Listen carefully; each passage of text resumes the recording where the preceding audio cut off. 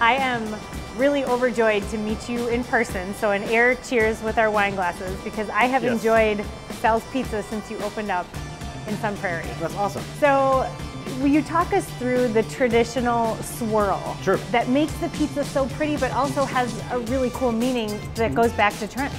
Yep, so in New Jersey, in this area that I grew up, Trenton, the Italian neighborhood, pizza was made backwards, right? You start with the dough, a little olive oil, and then you're putting the cheese on it, and then you're swirling the sauce on the top. And to me, I think it makes a better product because every bite's a little bit different. Yeah. You're not getting sauce and cheese in every bite, so there's always a variation. And whether it's better or not is arguable, but that's how I grew up with it.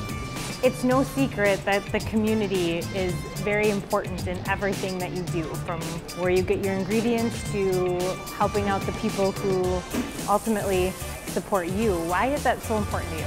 You know, I think going back as far as I can remember, service has always been pretty important, you know, even since my days as a Boy Scout, for that matter, right? And when the explosion happened in Sun Prairie, we were really able to stand up and start helping people recover through the comfort of food, right? So when COVID-19 happened, we were able to work with Sunshine Supper in Sun Prairie and started providing 400 meals a week for food insecure folks. Re-emphasizes that what we're doing is important, and it's important to me. It's important to all of us at Sal's, but I think it's important to a lot of people that you know, local is where it's at. Oh boy. Clearance pizza, everybody. Clearance, $9.99. We can fix the hole, or do we do this?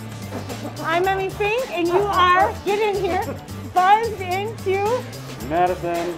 That's right.